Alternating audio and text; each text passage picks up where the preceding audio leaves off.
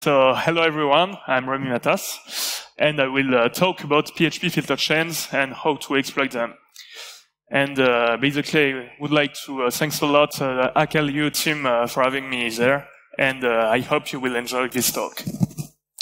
So, I'm a pen tester at Synactive, which is a French offensive company, which you maybe heard of because we do a lot of different work like reverse, pen test, development. We also have a response incident team. So maybe you heard of them. So let's get started. First of all, we'll start with a little local file inclusion story. I'll explain to you what is local file inclusion and why we would like to use filter chains instead of other tricks. After that, I'll present you two ways to exploit them. The first one will be to use local file inclusion in order to get remote code execution. Second one is a blind file leak based on an error-based oracle. And I've already done this presentation during Path Assault this year, but there was new stuff coming from that point, and including one CV affecting the MISP. So I will show you how to exploit the error-based oracle from this CVE. And to conclude, I will show you the limits and usage of this kind of trick and show you that it can be quite impacting, but there are some prerequisites. So, local file inclusion. I'm pretty sure most of you already heard of this kind of vulnerabilities. And so we can dispatch them in 4 cases. First one is one way to get remote code execution. Basically, you can, for example, try to load a PHP resource on the file system and try to get a file upload on it in order to load it. You can also try to leak file content, for example, the sources of the application. If we're talking for PHP, that will be, for example, an index.php or this kind of stuff. But you can also try to add some tricks to that. For example, path traversal, which is really infamous, and that will allow you to escape the current file system context. And the last one, which is a less common one, is denial of service by using local file inclusion. In this example, we can, for example, try to load a really huge resource on the file system in order to make the server load huge files. So regarding PHP itself, there are already a lot of tricks, and some of them are already patched. For example, nowadays, it was possible to directly include resources by using the HTTP wrapper instead of the file wrapper, which is used by default. And you could try to load resources from external servers if the application was vulnerable. This is not the case anymore. Now there is the allow URL include option on PHP configuration, and it's basically disabled by default now. Another one, which is pretty, known by InfoSec, is a null byte trick. On PHP, it was patched since PHP 5.4, and it allowed you to redefine the end of the file, and for example, to set the allowed extension, and to try to bypass some whitelist or filters on it. But it's patched since PHP 5.4, so you know it's been already a long time. And after that, we talked about path traversal, which is basically the / trick, and it can be patched with the option open base dir, but unfortunately, it's not enforced on many PHP configurations. This option allows you to define one directory where all the application and all its context will be accessed, and basically, from local file inclusion, it will block you from accessing other stuff on the file system. And finally, one of the most common one is the file upload itself. You will try to upload a file on the system, and after that, load it from a local file inclusion in order to get remote code execution or XSS or whatever. And, the entire talk could be about local file inclusion tricks. There are so many of them, but we are not here to discuss all of them, but we will focus on PHP filter chains. But, I've already told you that there is so many tricks for local file inclusion, so why would you want to use filter chains instead of other cool tricks? So, we'll try to answer this question during this talk, And first of all, I need to explain to you what are PHP filter chains, basically. Such like HTTP file, FTP wrappers, you can try to call the PHP wrapper itself, and there is an option which will allow you to load filters and apply it to one resource on the server. So, for example, there are many of them. There is a string filters, which allows you to, for example, encode to route 13, or to try to put your string to uppercase, and so on. There are also other conversion filters, such as the base64 encoding, which you can apply to the resource you are loading on the file system. And one which we will discuss about a lot is the convert.iconv filter, which allows you to jump from one encoding table to another, and which is the, all the trick on PHP filter chains are based on this wrapper. There is also the compression filters and other undocumented ones, such as the dead chunk filter, which we will also be using on later during this talk. So, concretely, what does it look like? For example, there, I put the chain hello Hack.lu on the file tmptest, and after that, I'm using the function, PHP function file get contents in order to load it from PHP filter wrapper. There, I'm applying some stuff to it. For example, I am converting the chain to base64. I am also putting in it to uppercase. And finally, I'm applying a route 13 conversion to it. So as you can see from hello Hack.lu, we are really messing with the chain, and it will be loaded by PHP itself and given back to the user.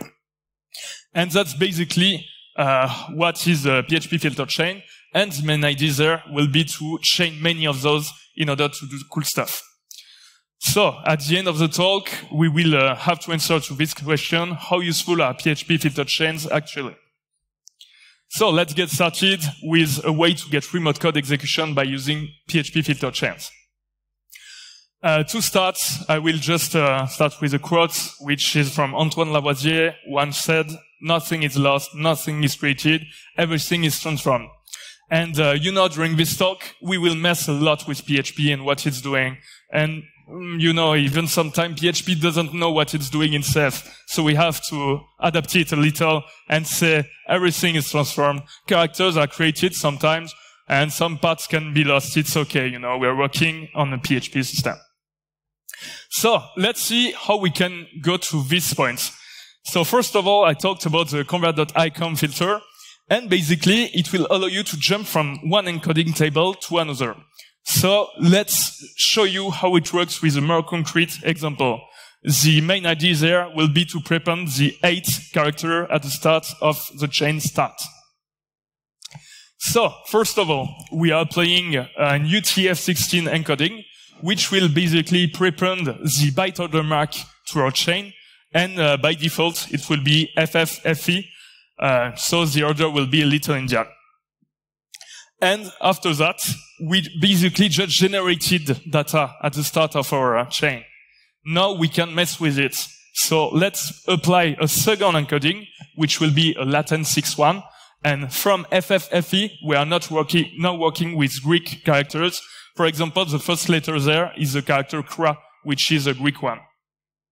And it's really a key for us, but the kra letter has also a definition on the UTF-16 encoding table, and we jumped basically from the chain start to a chain containing the 8th letter at the start of it. So, how can we do it from PHP itself? So there, as you can see, I put this chain start inside the file. Then I'm loading it by applying my icon conversions. And as you can see, at the end of the day, I've got my 8, which is prepended at the starting of the chain, which is really convenient, right? But if you have a keen eye, you can see that there are so many junk data and that we won't be able to do something from this point. But that's where fun things starts with PHP. Basically, the main idea there will be to be able to generate 64 cases in order to cover all 64 encoding characters. And so, we will also use another cool way to get junk data away using base64 from PHP itself. So there, in the first line, as you can see, I am encoding the chain base64 with PHP. Everything works as expected. After that, I'm trying to do it and to decode it from my CLI, which works as expected, you know. Then I do the same with PHP. And after that, I'm trying to do other things from this point. I'm adding special characters, such an at the start of this chain. And if I'm trying from the CLI, I've got an error, which has to be expected, since these characters are not from the base64 encoding. But if I'm doing the same thing with PHP, you know, it just tells me, okay, everything is all right. I just drop all bad characters and do, as expected, the decoding from what I can read. And that's basically one way to get rid of junk data at the start of our PHP filter encoding chains. So, there, I'm doing the same thing as I was doing, but from PHP filter chains themselves.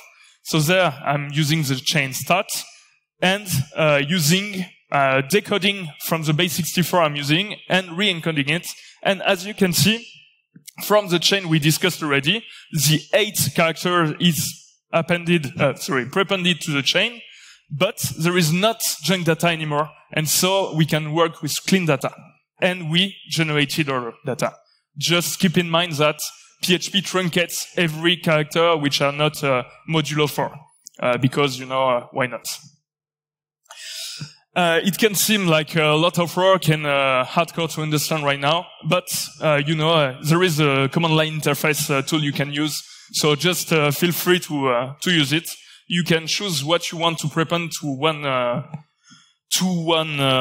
file, and so it will be usable to use a PHP encoding or whatever.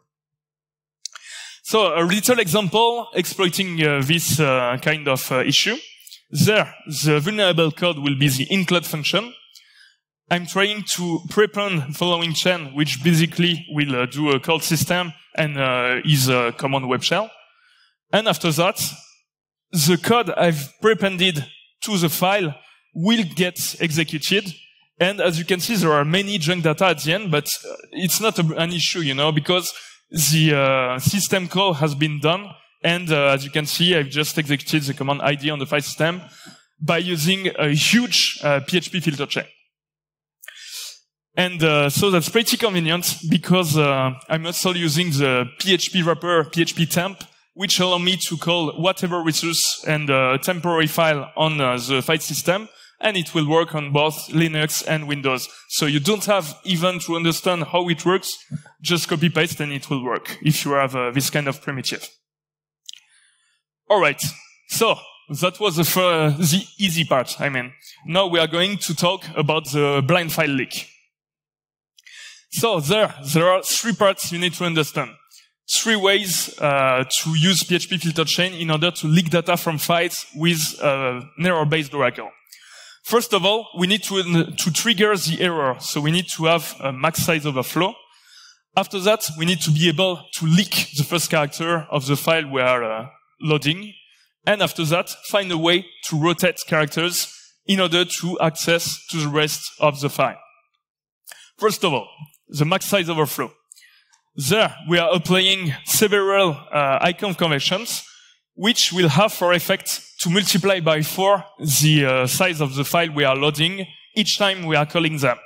And so from the chain start, I'm using the UCS4 encoding, and with something like 12 to 13 encodings. There is a time where I will trigger the memory limit from PHP, which is by default 128 megabytes. And that's the whole idea in order to get the error from PHP by using PHP filter chains. So there, I'm chaining the encodings, and as you can see, the chain start will grow, and there is a time where we'll trigger the allowed byte size from the file server. So from this point, we can use this behavior by changing other encoding. So we will need to have 2 distinct cases in order to have an oracle. So there we will be using the dechunk filter, which is another undocumented one, which we discussed already at the start of this presentation. And basically, it's a way to send chunk data. And at the first, you will have to define a size in order to define the package you are sending after that. So that will be an hexadecimal value. And if the first value is not hexadecimal, basically the chunked filter won't work. So there you have an example. The first letter of the chain is a B in lowercase. We are applying a filter chain with the dead chunk filter at the start of it, and nothing happens because the data is chunked and the server is trying to load it as chunk data. So the rest of the chain won't work. But if the first character of the chain is not an hexadecimal character, then the dechunk filter won't work, and basically you will still have the alone memory size triggering. And from this point, we have an oracle. We have one side where you will not have an error if the first character is hexadecimal, but if it's not, then you will have an error. So, from this point, how do you use this behavior in order to get access to the first character? We will be using the CP930 codec in order to leak the first character. And you have to understand something first. Since when there is an hexa character, there is no overflow. So you have a no overflow zone. But with the codec CP930, you are basically your ASCII codec, but with an offset of 1. So each time you are applying a 930 encoding, then you jump by 1. And so there will be a point, if you start with an hexadecimal character, where you will leave your no overflow zone and trigger the error and the exception. So there, let's get started. Imagine that you have a file which contains the D character as its first letter. So there we are still on the no overflow zone. So if we are applying our filter chain, nothing will happen. After that, we are applying a first CP930 conversion. So now we are not working with D, but with E. Let's apply it a second time. We are not working with E, but with F. And if we apply the encoding a third time, as you can see, we are leaving our no overflow zone, and there the error will get triggered. And so, since we done 3 encodings, we know that we started from the letter D, because there is no other case where it will work. So, just to a little example with a little PHP script to show you that it works. So, first of all, we start with the B character at the start of our file. And so, as you can see, there will be 5 CP930 conversion. So, the first character has to be B, because there is 5 encodings before the error. After that, we do the same with the D, as we saw during the previous example. And so there is only 3 encodings. But if we are doing it with other non-hexadecimal characters, as you can see, 0 will trigger directly. So we can't tell right away what character was there. But as we saw, we are able to change the character by jumping from one encoding to another. So basically, if I'm, for example, putting the first character to uppercase before doing that, I'm able to leak more characters, and there are other filter chains which are available. So basically, there are oracles for at least 64 characters, which allow us to leak any character by using this trick. And once again, okay, my bad. So there is also the rotate path. So we only discussed a way to leak the first character of the file, but now we need to access other. As we discussed, there is a byte order mark, which is normally used in order to tell you if you are working with Bing or Little Indian, and you are able to switch characters by using this encoding by default. But you won't be able to leak other characters than the 4 first one by using that. So there we are once again using our base64 encoding decoding trick. And so there we are once again prepending data. And by applying another encoding in order to switch characters with themselves, we are able, by deleting junk data, to access character which should not be accessible such as the fifth and sixth one. And so, you know, everything is only filters chained together and trying to make the stuff done. So there is once again a little tool which automated everything, and you can use it as you like. You can use it as did MISP themselves in order to discover a CVE on it. And it was discovered by Luciano Righetti. And if you are looking at this presentation later, I hope you are enjoying it. So there is an error-based oracle which was passed since July on MISP. It's a post-authenticated one. And basically, we will need to look a little further inside the MISP code in order to understand what is going on. So there. First of all, MISP is based on a model view controller pattern.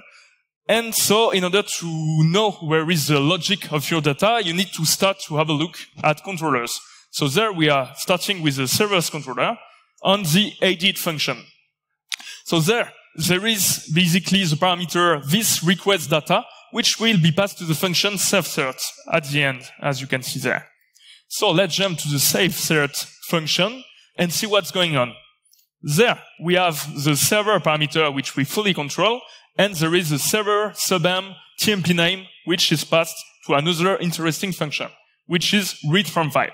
What you have to understand there is we control fully this parameter from the start to the end. And so let's have a look to the read from file function itself. And as you can see, the parameter that we fully control is passed to the file getContents function. So the bug is right there. But, you know, there are some verifications after that. So on a normal case, we won't be able to do anything from these points. But by using our error oracle, we are able basically to trigger the error before the verifications are made. And so that's where the bug is. So, first of all, before I tried to make a proof of concept by myself, and I didn't really not know how MISP worked nowadays. So first of all, I bypassed the CSRF token, which is defined by default on MISP. After that, I've added everything in every single parameter in order to make it a multi-part form data, which was really a pain. And after that, I've contacted someone from MISP, which basically told me that there is a JSON API, and I just lost 1 day of my life for nothing. So that was the payload I used in the first time, which is really huge. And that was the payload which I used in a second time, based on the Luciano ones. And just to be clear, if you ever do some researches on the MISP, they are really, really reactive. I mean, I sent them a message. I had an answer 1 hour later. So if you ever find any vulnerability on MISP, just contact them. They are really reactive, and it was really pleasant. So, you know, now we are going to, I'm going to show you how it works concretely. At the top of this screen, you have my payload, which I just showed you. At the bottom of the script, that's just a cat on the local error messages from MISP itself. And so, as you can see there is an allow memory size, which is triggered, which we already discussed. That's our error. And at the top of the screen, you can see that there are some characters which are leaked slowly but surely. And so there, I'm just trying to leak the database configuration from the file system, and which basically contains a password in clear text to connect to the MISP database. So that can be used in this way. It will take some time, but at the end of the day, it will work, and you will be able to leak a MISP database configuration by using this trick. And my MISP configuration was bad, so maybe if it was cleaner, it will be quicker. Okay. And so, since July, there was a patch which was published, and that controlled the parameters that we discussed before calling file getContents. Okay, so now that's cool and all, but as you can see, it took a ton of time in order to leak the file. And so we'll discuss a little bit more about limits and usage, practical usage of this trick. So the first one, which is really painful, is that when you are trying to exploit it from a get parameter, you will have this kind of error. In fact, when you are using URL parameters, you will have a size limit of them, which is like something like 8K bytes, and you won't be able to do PHP filters too long. And when you are using the error-based oracle itself, you won't be able to leak more than 135 characters with the current state of this trick. The second one is that you won't be able to be as wild as it was with the far wrapper. Maybe you've heard of it, but basically it was a way to trigger and serialize if you had file upload on the file system. And you will only be able to use the following wrappers from PHP wrapper itself. It includes reading, writing, appending data, and that's basically all. So to do a quick recap, to get remote code execution, if you control fully the data on include or require, then you're good to go, it will work. But on the blind file leak, you will be able to exploit really unexpected functions. For example, get image size, read file, and as long as you have a file read, the trick will work, even if you can't leak the file content by using the normal behavior of the function. For example, MD5 file will allow you to have the MD5 value of your file, and you will be able to trigger the trick by calling PHP filter chain from MD5 file, which is pretty convenient. And so, now that we've discussed everything, how useful are PHP filter chains actually? Well, the first cool thing that you need to understand with PHP filter chains is that you don't need to write everything on the file system itself. You will only chain many filters, and you don't have to know even one file on the file system, since, as we discussed, you can just load a temporary file and it will work. And if you are trying to read a file on the file system, you only have to have a user which can read this file on the file system. Regarding the remote code execution, the trick is really, really unlikely, because as we saw before, there is only two possibilities. If you control a require or include value, which is really unlikely, but can be called on CTF or Hack the Box.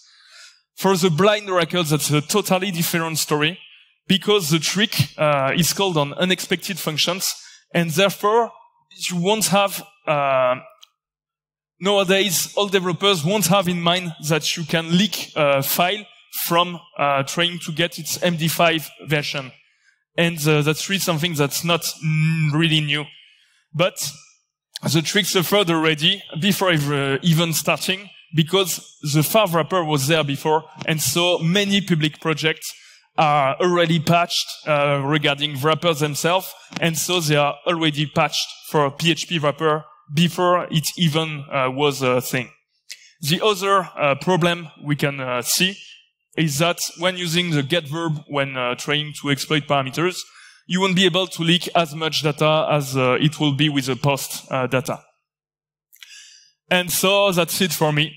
I hope you enjoyed this talk. There are two QR codes that you can scan. It's basically a link to our GitHub account. Just to be clear, I did not find any of these tricks. It was discovered by CTF players. The first one, in order to get remote code execution, was discovered by Locknop, and the second one by Ashkeaton, in order to get an error-based oracle. I just adapted the trick and tried to have useful command line interfaces from them, in order to you to just do / and it works. And so that's it for me. If you have any questions, go ahead. I will be pleased to answer them.